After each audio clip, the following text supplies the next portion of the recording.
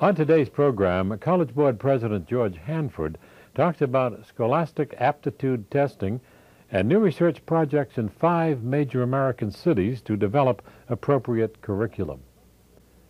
The Muncie Symphony Graduate String Quintet performs a Mozart selection, and Dr. Wayman Spence, noted health authority, talks about wellness. George Hanford, College Board President, talked to a Ball State audience about assessment in the pursuit of excellence. He shared those and other views with us.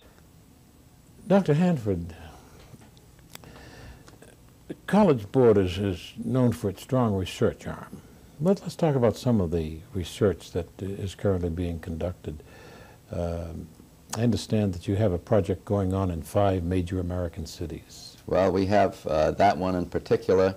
This is with our equality project, that's spelled with a capital E and a capital Q, where we've been trying throughout the country to develop a curriculum, an outline of a curriculum that all students going on to college ought to have. One of the facets of that work is we call reasoning. Youngsters ought not just to be able to read and write and speak and listen and do math, but they ought to be able to think about it and reason. And we do have had for a couple of years now a project in 5 cities throughout the country where they've been attempting to see if youngsters can't have their reasoning abilities more fully developed in conjunction with English courses and math courses. Is this because stat tests have come under criticism from minorities? Because the cities that you've chosen, such as San Antonio and Detroit, have large black and Hispanic populations? Well, I think those children in inner cities are the ones who are least well served by our educational system today.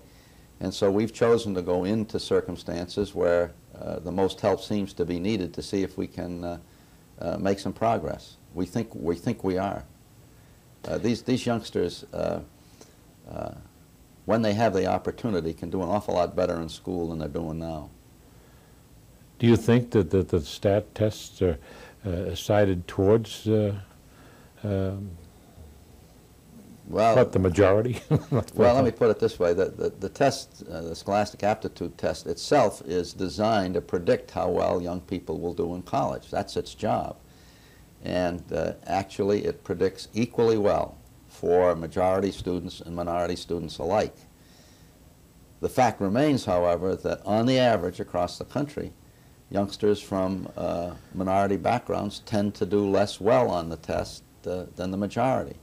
But that more a measure of the deficit that we have to make up, the educational deficit that the country has to make up, than of anything being wrong with the youngsters themselves. So that we contend the tests are not racially biased. That's the charge that's frequently made. They aren't. They do as well for blacks as for whites, for instance. But it's just that the whites don't have the same, have better, more effective educational opportunities than black youngsters, on the average.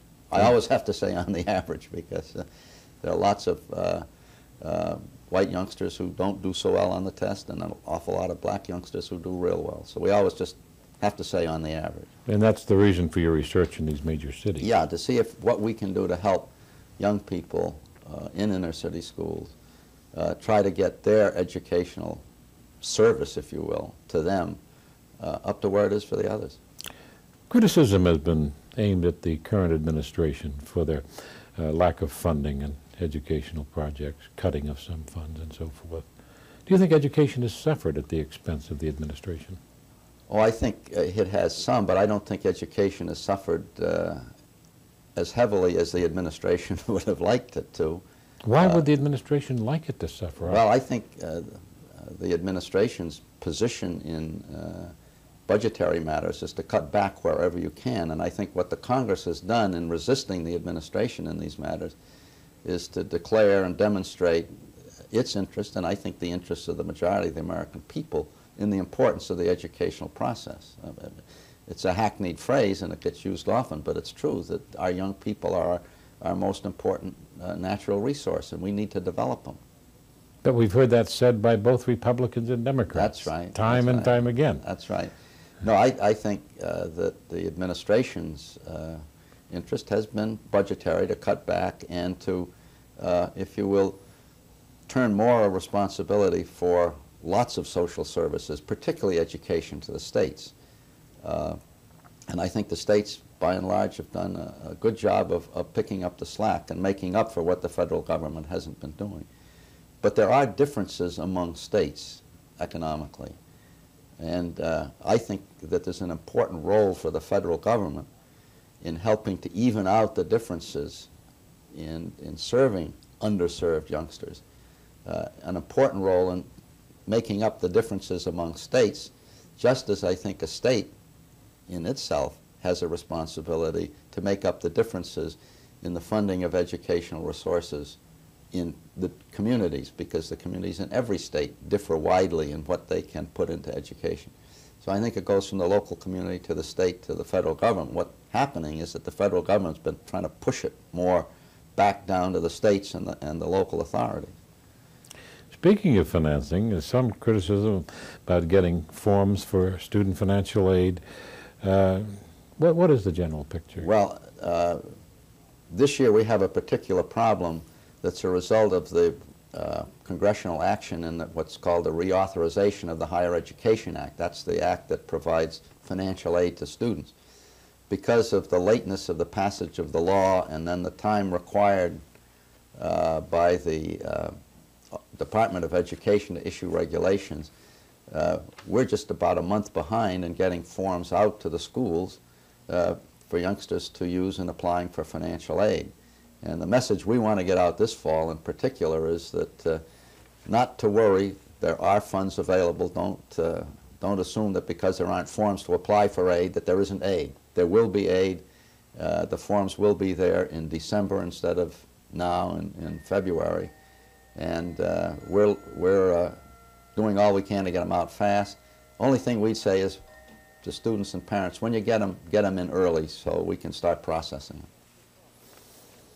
Your talk here at Ball State University is about the assessment of excellence. Is that correct? In pursuit of excellence. In pursuit of excellence. What is the essence of that? Well, my point here is that there's been an educational reform movement going on in this country, I contend, since the middle 70s, when people noticed that average scores nationally on our SAT were going down. A lot of people took this as evidence of the concern they had about the schools. So the reform movement started back in the late 70s, and it's gathered momentum, focused originally through the early years of the 80s on the secondary school. What's happened now is the focus is on higher education. And my concern is that legislators, state authorities will try to treat colleges and universities in the same way they've treated school. And there's a great difference, because schools in this country are basically common and compulsory, and higher educational institutions are diverse and by choice. And by forcing institutions into a common mold through common assessment, it runs the danger of destroying that diversity that's one of the great strengths of American education. So my message to public authorities is don't put too much pressure on. My message to the institutions is you better get on the stick, because I'm afraid if you don't do it yourselves, reflecting your diversities, somebody's going to do it for you. How would they do this in flexibility, for example?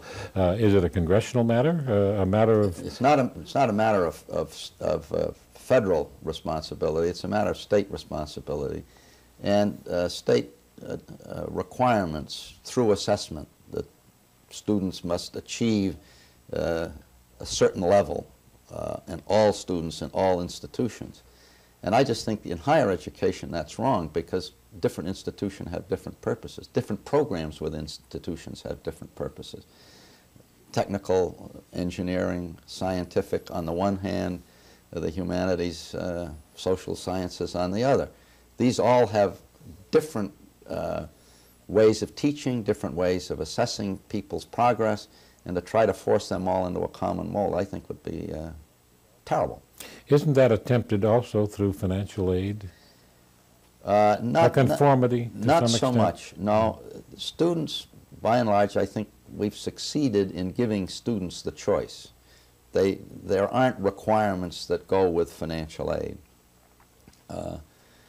It could be through other kinds of institutional support from state legislators. If you don't do it right, we'll withdraw your funding. But I think it'll be general funding, not student funding. I think the principle of giving students choice through financial aid is going to stay. What are the one or two most important problems facing higher education today? Well, I think the largest problem that one faces, if it looks at it simply in general, are the demographics, the number of students, the size of the cohorts from which college students come are getting smaller and will into the 1990s. So that I think that generally speaking, the problem is one of maintaining enrollments.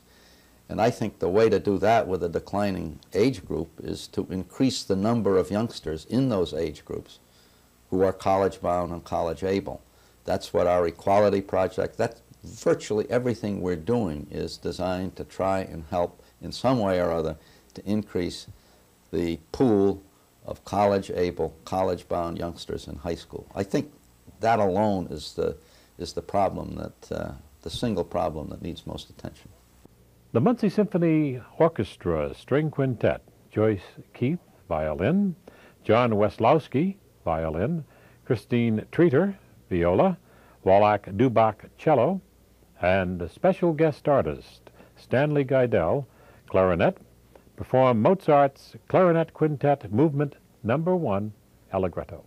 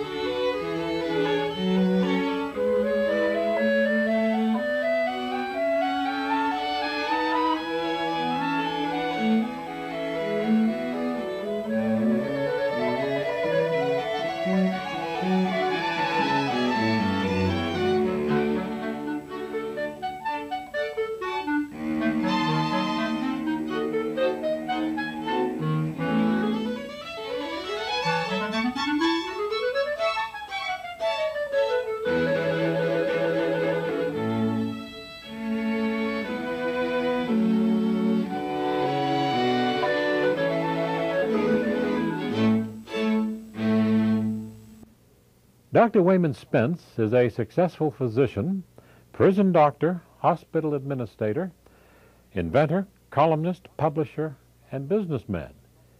He talks with us about wellness. He's a consultant to the Ball State Wellness Program. Dr. Spence, what will be your involvement with the Ball State Wellness Institute? On the record or off the record? No. To advise strictly. I'll do anything I can to help them, particularly probably my interest that relates to health education of all the sins in life, and that's booze and smoking and being lazy and being fat. You've done quite a bit of work, seminars, articles, and books on against smoking, drugs, and drinking. That's true. Are we making any inroads on these problems? Making bajillions of inroads. Goodness gracious, yes. In 1964, when the Surgeon General's report came out, 60% of all physicians smoked. Today, only less than 10% smoke. The entering class at Harvard last year, only 12 in the whole class smoked. And if you could go right here to Ball State and check the number of kids, I'll bet it's about 15% will smoke on this campus. And if you went back into the 50s, it would have been 60%.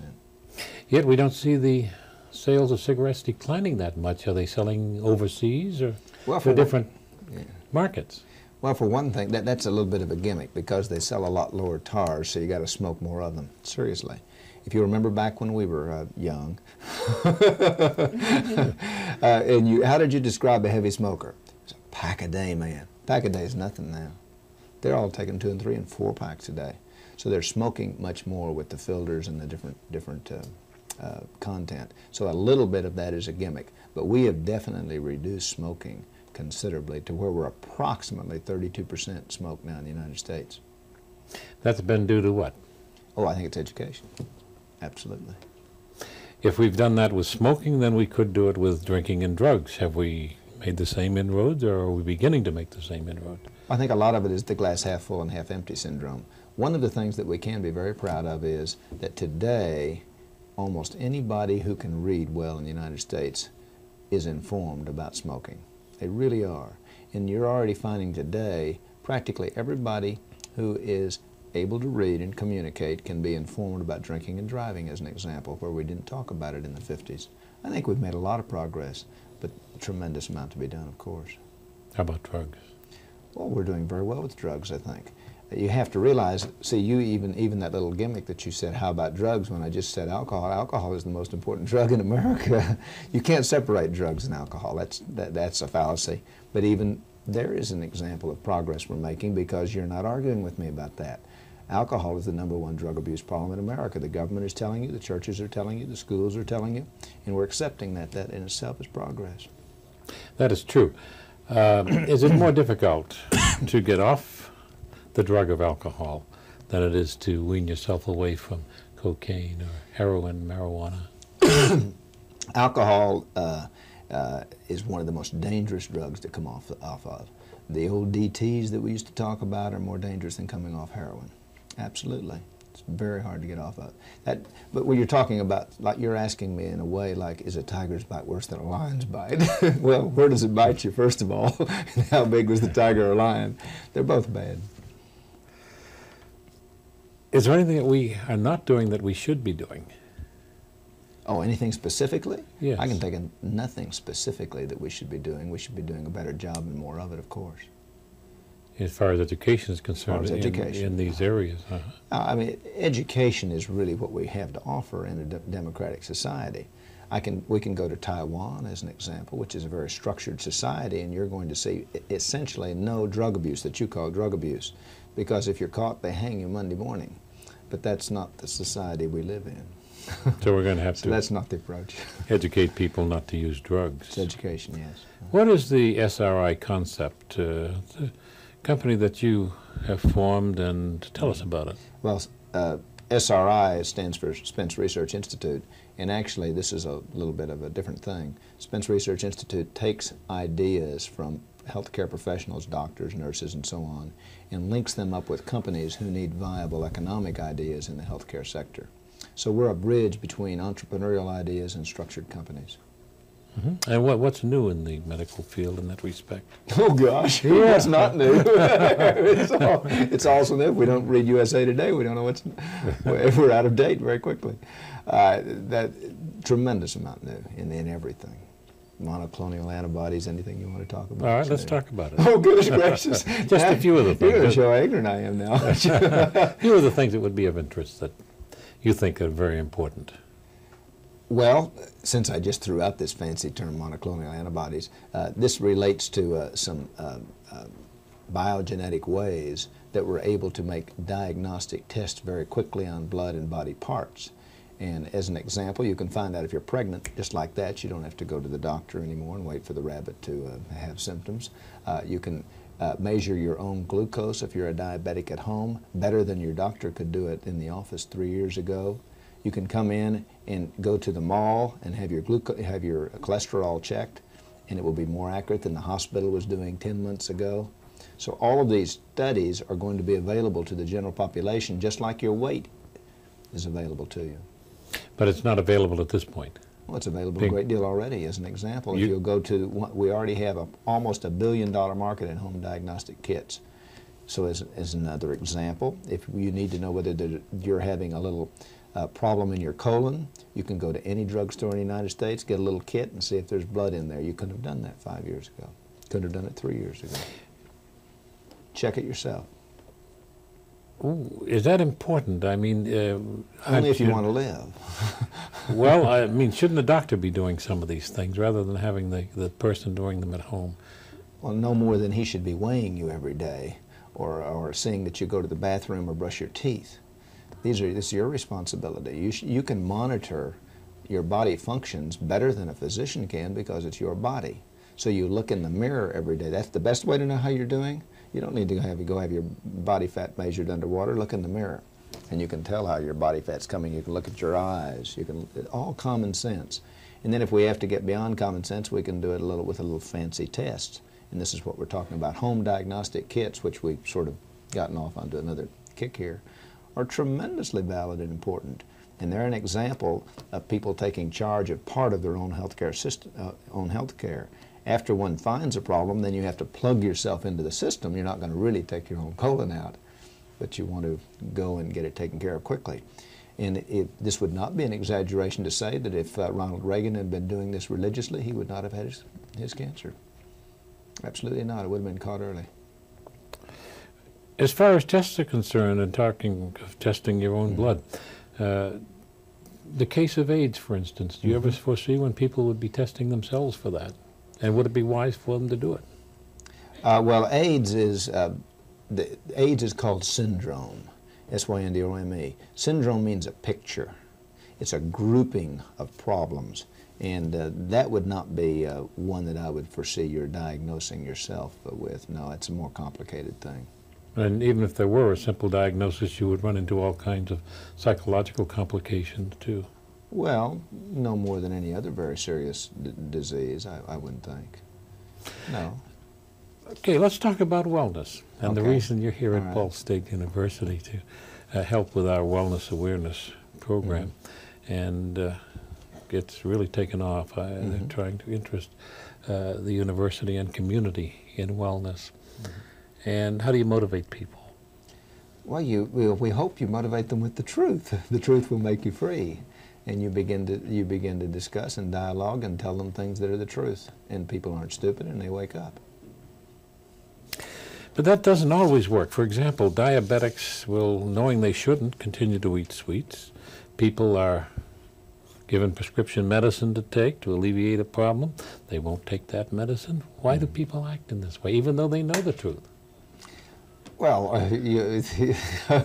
again, you're not going to have all winners in life or anything. I can tell you how to do a layup in basketball since I happen to be in Indiana, and you'll still try to do it off the wrong foot. But one has the opportunity now to do things right. And I think a vast majority of people will respond to enlightenment and try to do things right. And they are. But mankind and animals and many other creatures, of course, can be self-destructive. I won't deny that at all.